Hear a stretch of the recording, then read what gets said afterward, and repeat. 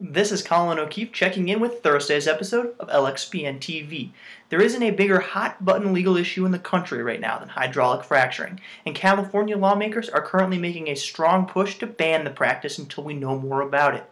Joining me to explain what's happening in the Golden State is Michael Mills, partner in Stoel Rives Sacramento office and also author on the California Environmental Law Blog. Mike, first, can you explain what exactly is happening there in Sacramento? What's being put forth by California lawmakers? Well, right now there are 5 bills pending in the California legislature. There are 2 in the California Senate, 3 in the California Assembly. They all originate from Southern California legislators. One of the bills concerns the disposal of wastewater that is produced from hydraulic fracturing.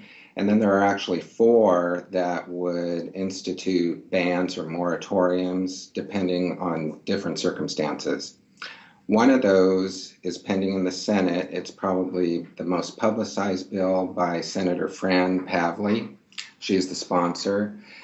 It would not institute an outright ban. Instead, it would establish a permitting scheme specifically applicable to hydraulic fracturing, and it would permit hydraulic fracturing to occur until January 1st, 2015, at which point then it would be banned, and it would require an multi-agency study to examine the impacts of fracking, and hydraulic fracturing would be banned until that study was completed and peer-reviewed.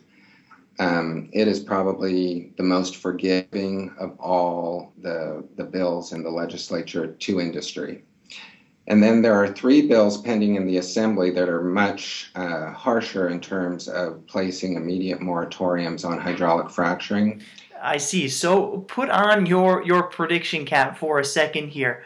Which way do you see these things going? Are any of these bills going to get through in their current form? What's the most likely outcome here? Based on what I've read and what I've heard coming out of the legislature, I think it is very, very likely that one of the bills will be passed. I don't think that you will have any one of these bills in their current form being passed. And as I mentioned previously, one was just amended yesterday. I think over the next several weeks, you're going to see a number of amendments occur. And I think ultimately the bill that will emerge will probably be one more like Senator Pavley's bill. And I'm certain that that will get passed, a bill like that, because we have a Democratic supermajority in our state legislature. The Democrats want to see hydraulic fracturing regulated in California. And there's a sense, especially in the media, that the public wants to have hydraulic fracturing regulated.